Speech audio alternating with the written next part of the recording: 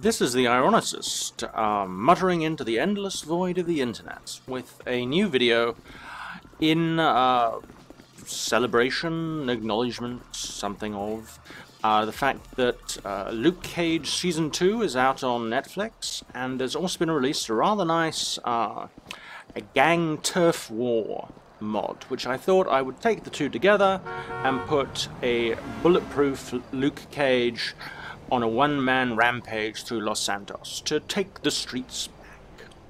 So I've already locked and loaded the gang and turf mod. You'll see if we look on the map here, all of these little yellow territories are my turf, and we should be seeing rivals. I think I may just need to tweak the settings, one moment.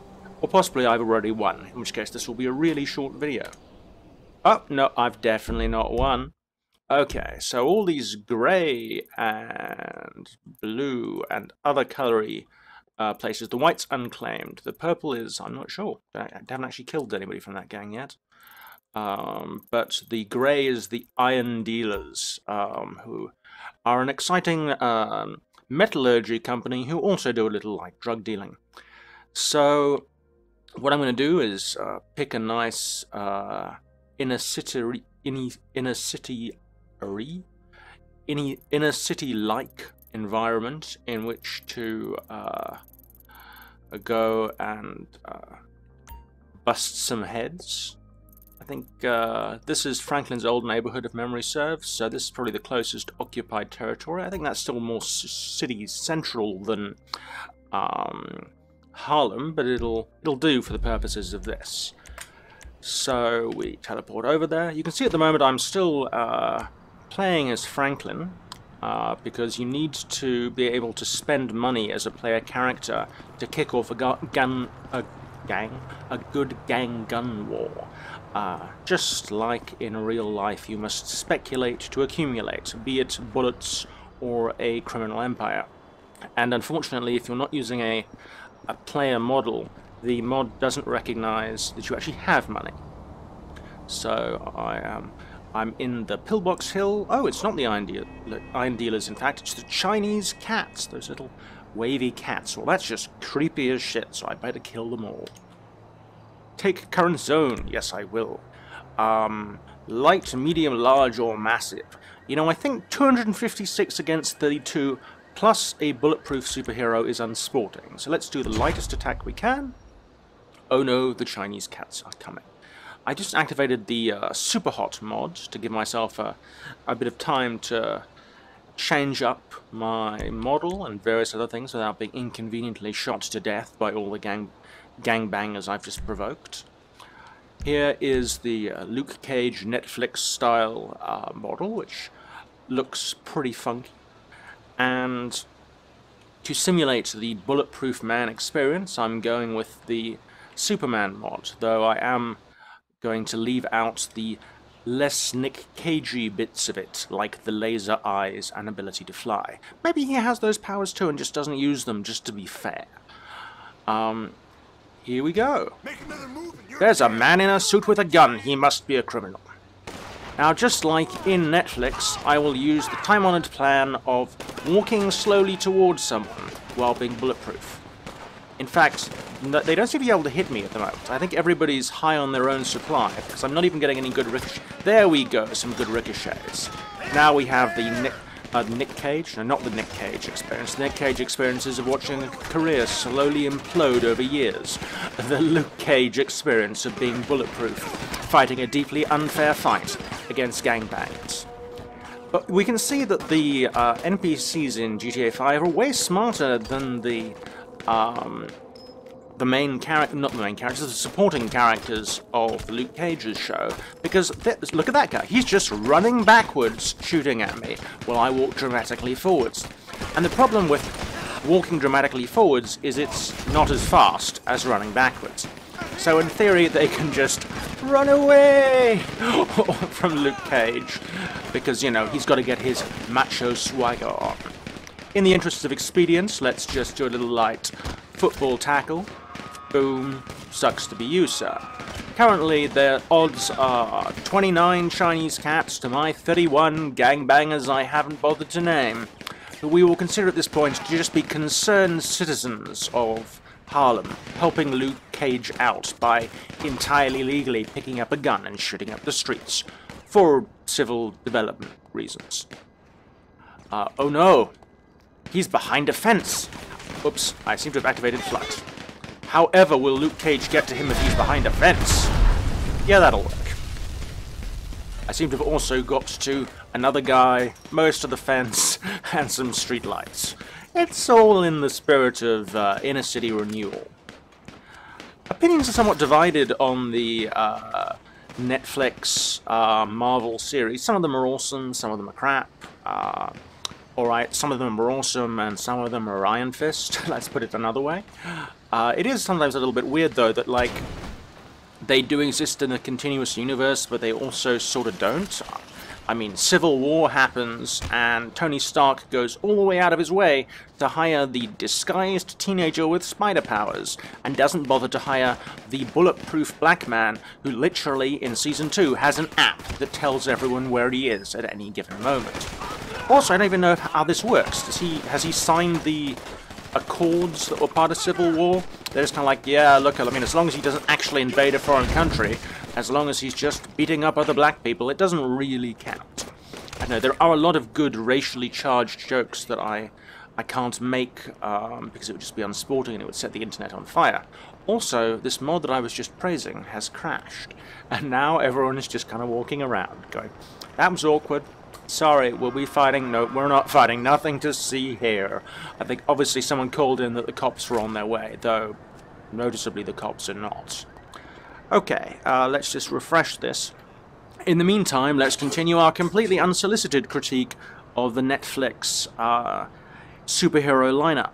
Because I've got to ask, the whole series, The Defenders, I mean, you've got Luke Cage with his super strength, and he's being bulletproof, and generally a pretty mean power set. Then you have Daredevil, whose power is being blind and kung fu. And we have Jessica Jones, whose power is drinking and punching people, but mainly drinking. And then Danny Rand, whose power is being a douche.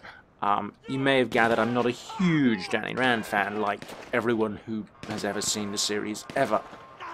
But anyway, I mean, I don't understand why they didn't just, you know, they're fighting all these super evil ninjas, and why doesn't everyone else just fuck off home and let Luke Cage do it all? Because, I mean, what are they gonna do? Get some amazing armor-piercing shuriken? Should just be, you know, like, seriously, Daredevil's going, I could die at any moment. I spent my entire first season basically getting beaten slowly to a pulp. I'm just gonna go and take the night off. You deal with this.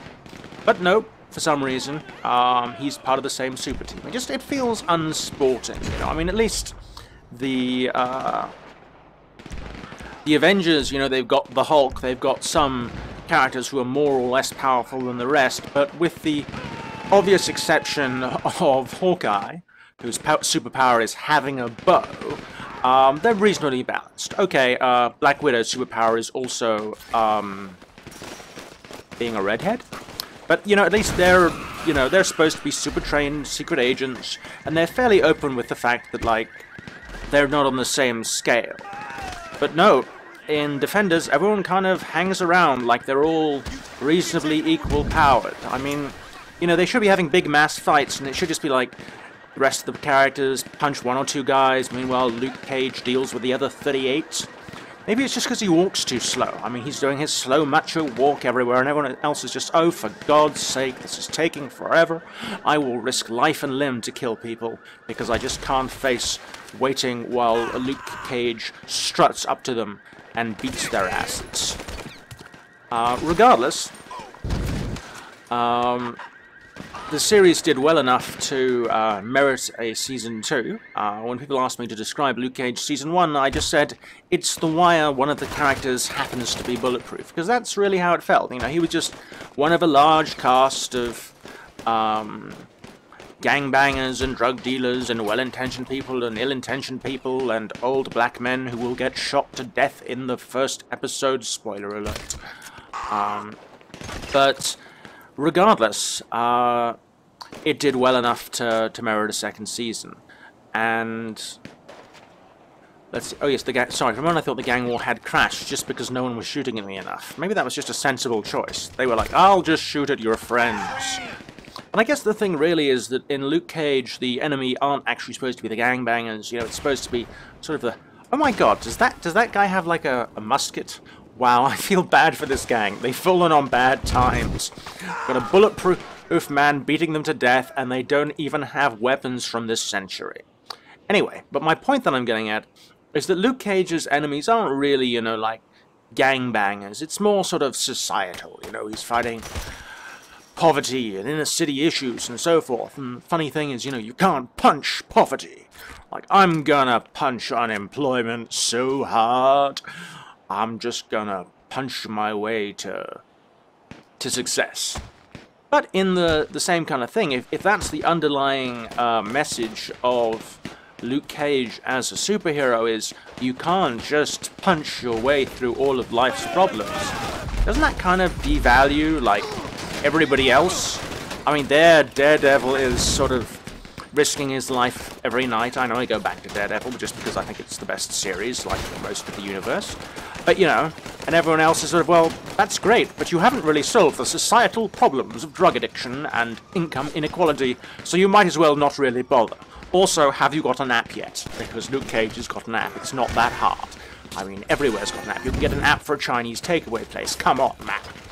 Anyway, I don't know why the guy critiquing Daredevil's marketing strategy was particularly British, as opposed to just my level of vaguely British, but he was. I'm in a bit of a race here, a race called Can I Win This Gang War Before the App Crashes Again for reasons I don't fully understand, so I'm gonna... Oh, I'm sorry, I hope that car belonged to a criminal. It was an SUV. It either belonged to a criminal or a soccer mom. Either way, they deserved it. It's still weird that this mod turns off the cops. I understand why. I mean, I think it might get a bit much if the cops are all here too. But it's just like everyone else sort of, uh-oh, there's a gang war. Damn it. I guess I'll take 49th instead. Nah, don't call the police. They'll all kill each other to death soon enough. Speaking of killing each other to death, 6 to go, and this neighborhood will be mine. Mine. For urban renewal reasons, of course. Don't worry, that truck had a criminal in it. I could tell from the map it was an evil truck. See? Criminal. He's got dreadlocks. He must be a criminal. If this gang is called the Chinese Cats, why do the gang members look sort of Rastafarian? And there's a white dude in a suit. In fact, I haven't seen a single Chinese person in this Chinese Cats gang. I think there's a branding issue here.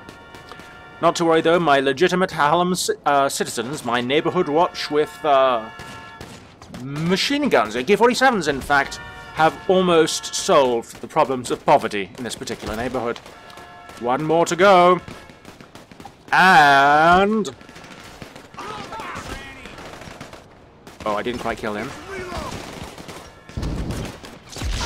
Poverty solved! And suddenly the police have realized there's a crime happening here. So like I said, flying isn't really super Superman-y, pun not intended, so I'll switch over to another mod for the purposes of Luke Caging my way out of here. This is also bulletproof, the psychokinetic mod. I'm going to turn off the less desirable features like flight. Unfortunately, you can't turn off Superman's flight, it's always automatic. And obviously his less Luke Cagey powers like telekinesis and stuff I just won't be using. What is quite Luke Cage appropriate is the super jump, which I've forgotten to turn on. Hang on. There we go. This should work now, shouldn't it? Oh, super jump off. I'm just stuffing this up. There we go. Okay, come on. Come on. See, now that was underwhelming. No jump. Top of the building, Luke. Top of the building. Luke, you're embarrassing me. You're embarrassing me in front of the internet. Okay. Smaller building, Luke. You can do it. Okay, usually this works better. I'm just gonna run away from the police. Like any good black man when the police arrive, and I'm wearing a hoodie, I'm just running the hell away. The difference is when they shoot me in the back for vigorously fleeing, nothing really happens. Let me see, maybe I can get the jump to work better. There we go. That's more, you know, I've got superpower and I'm a walking piece of collateral damage. But at least I'm not damaging the streets, I'm damaging the roofs, and those probably belong to, you know, evil corporations. That was probably an evil air conditioner.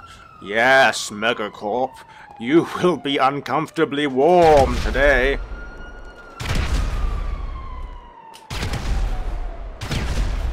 So yeah, it's not the most subtle way of getting around, but the advantage is, on a 2 stars, the police don't have helicopters. So basically now I can just sort of hang out and wait for the heat to die down, as it just did. Let me get back down to ground level, hopefully a little bit more gently. Wait a second, so I'm just going to turn one thing off. If I don't turn the dramatic off, when I hit the ground I will do it in a very sort of cool telekinetic way that makes no sense for the character. For stuff... Wow, that was anticlimactic. No crunch. Anyway, psychokinetic, good for running away from the cops in an in-character way, less appropriate for the whole Luke Cage experience. So let's bring back Super Cage! Having shown that really, much like, well, the Netflix show has shown, it's just not fair to have gangbangers fighting Luke Cage. Also, I see as if in reaction to that, the mod has crashed again. You know, I said the mod's really good. It is, it just seems to conflict with something a lot. The important thing is to win your gang wars fast before the system breaks. But anyway, let me try and find a hero an enemy rather, more worthy of Luke Cage's power level.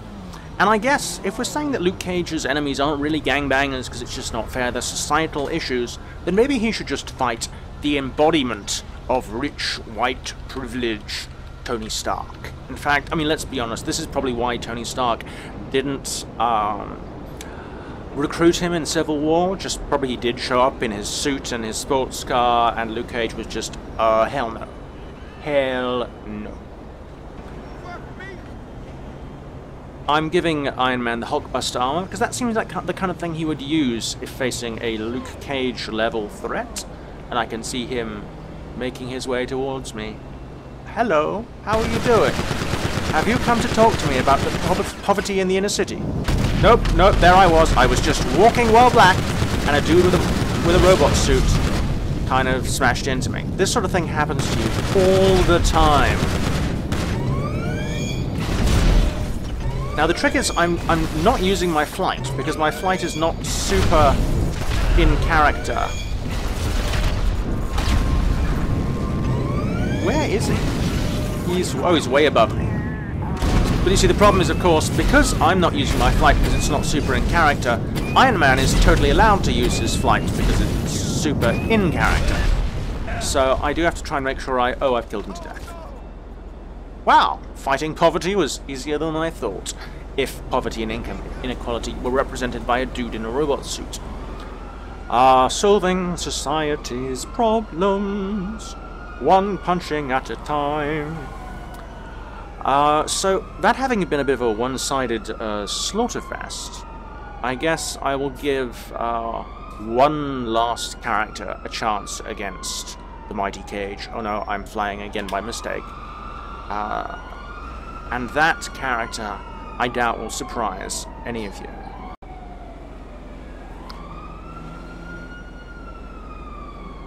So can you guess which character it is? If you've watched any of my videos ever at this point, you really shouldn't be too surprised, because after all, I can see Luke Cage sitting out Civil War. I mean, he's not going to pick Tony Stark's side, because 1%er holy cow white privilege, and Captain America seems like a great guy and all, but he was born in the 30s it would have been, I guess. And, you know, I mean, Rosa Parks hadn't even sat on a bus until, I think it's 1955. So it's probably like, you seem like a cool dude, but you come from an era that might, you know, maybe Captain America's a secret racist. Actually, no, wait a second, he can't be. He's got one black friend. He's got one black friend who can fly. Oh, as a side point, my gang used Quinjets because I felt that was scenario appropriate. But anyway, he might sit out Civil War, but I mean, Infinity War, come on, I mean, Thanos wants to kill 50% of the universe, that does include 50% of Harlem. I think Luke Cage would get involved. So let's see, Luke Cage versus Thanos. Oh, you're blowing up cars, just like I do, that's wrong. Very wrong. Oh, your teleportation was not a move I expected. Gangbangers do not usually do that. Gangbangers don't do that either. Oh, okay. I almost flew there, but I think I managed to sort of rescue it as a more in-character super jump thing. Oh, that's stang. Come on, Thanos. Throw a car at me? No, wait, that's a meteor. Is that a meteor? I was not expecting a meteor. I really should have. I mean, it's been a little while since I fought Thanos, but I shouldn't have forgotten all the meteors. Speaking of which, Thanos, paging Mr. Oh, there he is. It's one of those awkward, you know, hey, where's Thanos? Where's Oh, there's Thanos. That's right, you take that punch to the face, and that other punch, followed by a punch. No, no more meteors. I'm wise to your tricks. Hey, oh, I'm sorry about that car.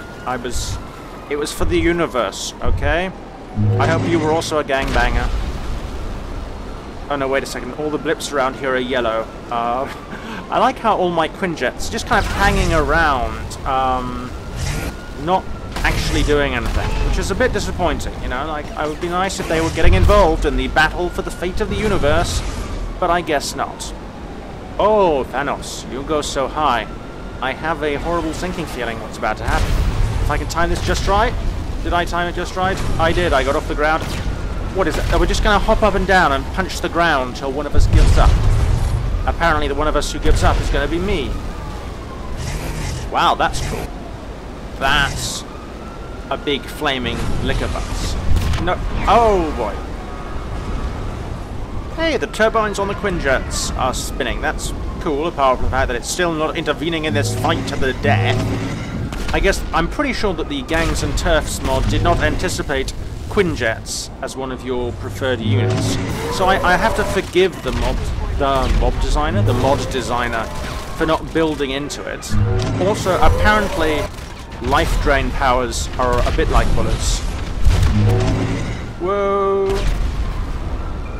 What just happened? I'm standing on the air. I think I got a bit confused there as to whether or not I was flying. Hey, Thanos! You can teleport. That's. Yeah, actually, you've got a lot more powers than I have. This is probably not going to end well. Oh, did he ran away?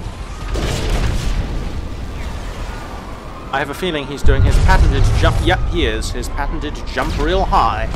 Well, because originality is not necessarily my strong point, I can jump real high too. Oh my goodness, he turned me into rocks. For a moment, I was rocks. And then he threw a rock at me. There's just a general kind of rock theme thing going on here. Come on. Luke Cage only has half his health. It turns out that Thanos is tougher to kill than a gangbanger. Raise your hand if you're surprised. So, you know, I mean, I would totally watch the shit out of Defenders Season 2 if it's like this, you know? And the rest of the Defenders, well, either they've already turned in for the day, or everyone else already just died in the first 10 seconds of this fight. I mean, you didn't notice, but actually in the background, Daredevil was incinerated about 2 seconds into this battle, and a meteor fell on Jessica Jones, and ooh, no, oh no, he's just teleporting, that sneaky teleporter. As for Danny Rand, who really gives a crap? You might ask, is this joke of ragging on Iron Fist not getting a little bit tired? The answer is no. It will never be tired. Unless maybe they do Iron Fist Season 2 and it doesn't suck. But I suspect the market has spoken in that regard. Did he run away? I think Thanos ran away. Or I killed him and didn't notice. Thanos! Thanos!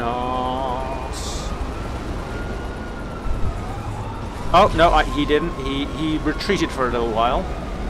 And now it's time for the pattern to jump. He can jump a lot higher than me. I'm having jump envy.